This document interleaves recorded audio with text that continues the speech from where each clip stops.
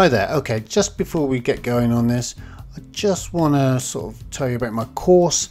If you want to learn how to build 3D environments for games using 3D Studio Max, Substance Painter, Unity, and learn a whole ton of stuff about the production pipeline of game environments, then use the link below in the description for a special discount YouTube rate. Go there now and sign up. Okay, so let's get started with this video. Hi there. Okay, so for a new project that I'm working on, I've created this office chair. You can see here. This is the low version, the low polygon version, and I want my model, when I finished it in game or in the project that I'm working on, to look like this, but I don't want to use that many polygons. This is, if you see here, 1700 triangles. This is 40,000 triangles. But you can see, if I turn off the edges, it looks super smooth and very cool at that resolution. Whereas this one looks a bit ropey around the edges, and you can see that it's quite low polygon. So what I'm going to do is I'm going to take this one into Substance Painter and bake this to create my normal map onto this. That's the plan.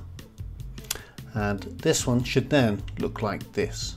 I've exported them already as FBX, and I've called them Office Chair Low and Office Chair High, and I've exported them as an FBX file. So let's go into Substance Painter and do just that. So here we are again in Substance Painter, version 2018, which is very nice, very slick, new UI and new features, etc. So let's bring in the low version. Let's make that 2048. Metallic roughness, direct dash. Yep, that's cool. Select Office Chair Low. Okay. Boom, and there it is. That's the low version, and you can see it's pretty low. In fact, let's turn on wireframe, and you can see it's the low version right there. Okay, so what we're going to do now is turn that off, and we're going to bake down our texture set. Let's add ambient occlusion as always, and bake mesh maps here. Don't need it. Well, I will do. When I do this for real, I'll need an ID, but I might do it separately after this. Yeah, I'll do it separately. So I don't really need it now. Turn that off. But what I need to do here is select high definition meshes, my high version, Office Chair High. Boom. Like that, and make sure it's in that slot there, and make that 2048. Output size, not that it matters at this point in time. Let's just leave everything as it is and bake office chair. And immediately you can see it has made a difference. Let's just wait for it to finish. And there it is. It's worked quite well. There's a few anomalies, but I think we can get away with that. That looks really good. That looks fantastic, in fact. And just to show you,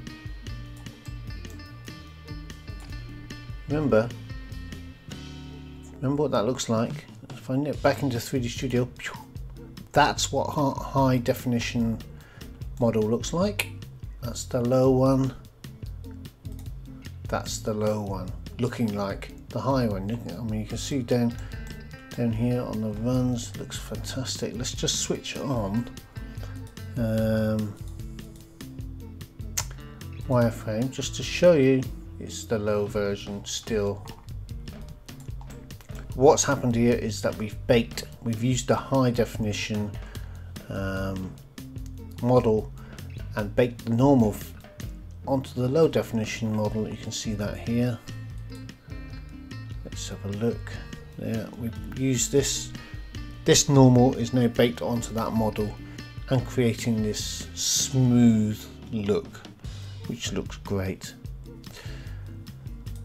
So there we go, that's how you do it. It doesn't always work quite like that though. Sometimes you have to use cage. I'll give you an example of that now. I'll load it up, and I've got this little cup that I made as well.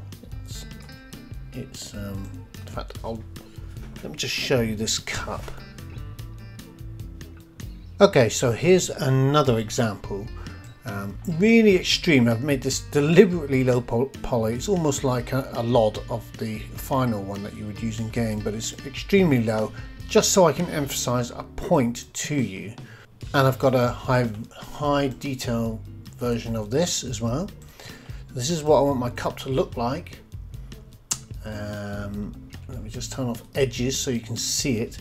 Okay, so I want my cup to look like this in the game, but I'm going to use this model to project the normal map onto. You can see it's extremely low. In fact, this is 68 triangles. I wouldn't use that. That's just way too low. I would increase that more, and you'll see why when we've done this. And this is clearly too high. It's 4,000 triangles for a cup. That's going to look about, it's going to be that size in game. You know, you're not going to get too close to it. So let's go and see what happens when I bake these in Substance Painter. Let's load it up. Cup low, open. Okay. Okay, so here's my cup, very low. So let's go and bake down our maps. Bake mesh maps. Okay, don't know if I do, don't need that for now. I don't know why I keep doing that, it's just habit now. I can leave it on, doesn't really matter, doesn't make any difference. High definition, so we're bringing the high cup there. Won't touch anything, just like before, and we'll bake it down. We forgot to add an ambient occlusion, but it doesn't matter, I'm just showing you a point here.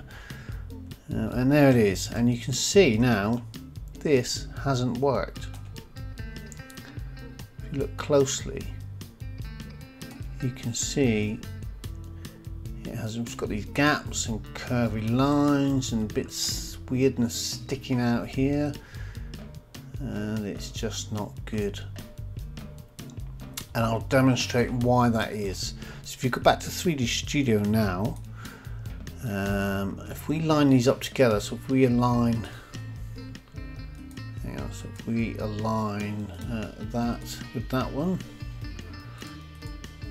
okay, and we're getting close, and have a look. Let's change color of the low one so you can see cup low. Okay, let's make this. There you go. That is why it's not working, because you can see it doesn't quite fill the model. The model doesn't fit neatly inside or around the high definition version, and that's really got to happen. And to combat that, we can create what we call a cage, and it just so happens I've done that. And here's my cage. You can see, if you look at this cage, this encompasses the entire model. It's completely inside. It's probably a bit too extreme, if anything, but you know, it'll work. It will use this to create the normal maps and project onto the low poly model, more accurately create the normal maps. Let's just jump into Substance and you'll see what I mean. So if we go back into our bake mesh maps here, click that. Down here you'll see cage file. If you click on this, I've created this already. Cup cage, that's the name of that file I just showed you. Click open, so it sits in there, and make sure you use cage here, tick, and that's it. That's all you have to do. Just baked materials, and instantly you can see that's better. It's not going to be great because the low poly version is really low, but it's done the best job it possibly can. You know, from a distance you can still see the edges that are quite angular, but if that was higher detail, if the lowest one was a slightly higher resolution, that would work really well. But you can see that's worked quite nicely. Even inside, look, you got a nice rounded base there. You can, you know, you're not going to get rid of the edges, pretty, you know, but it's done a pretty good job to try and keep that smooth look, and it's given us this edge, this ridge around the top. So that is how you use high resolution models to create your normal maps inside Substance Painter. Now, it's not the end. You don't have to, you know, that's just the base. So now you can, you know, you can carry on. And let me just see here, properties, put these at the bottom. I don't know why it's moved. It's my material. Let's turn these off. Got my height here. I can still paint on here to create more bump or push it in. There's plenty of scope to do that still. You know, you'll just, when you bake it down, it's just the starting point. And you know, plenty of scope to continue, and there's plenty of scope to add more if you want to. So yeah, there you go. That is how you do it. I hope you enjoyed that. I hope you found it useful. Any questions, put it in the comments below, and remember, if you want to learn more things like this, go to my course on Udemy. And if you use the link in the description below, you'll get it at a discount. So go and check it out, and I'll see you over there, or see you in the next video. Bye for now.